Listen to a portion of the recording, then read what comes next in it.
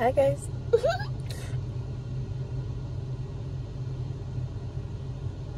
Am I really this pale? Is it just the lighting? That can't be right. I don't know what I thought that was gonna do. Wow. We're going into a new year. The year of the dragon. So many truths to become unveiled. So many things to happen. I'm excited. Are you excited? Well, I'm excited because I'm a dragon, so that just makes sense.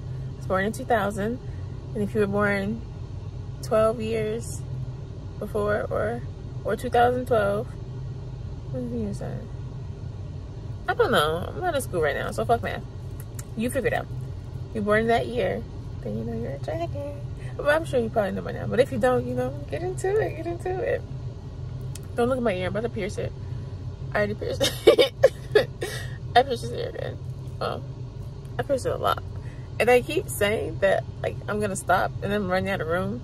But the thing is, then I just start to see things differently.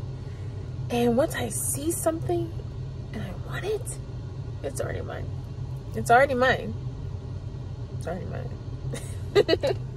No, but like further. Yeah. Going into the new year. You know, just keep being a baddie. Keep doing bad bitch shit. No, but like Frodo. Oh, and